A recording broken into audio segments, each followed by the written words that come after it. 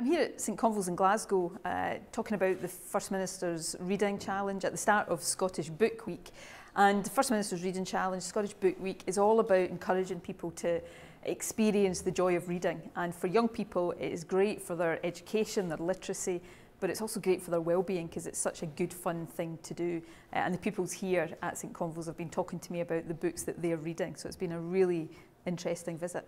Well, reading is great for literacy, it's great for writing ability, so it's really important in terms of education and making sure that young people get the best out of school.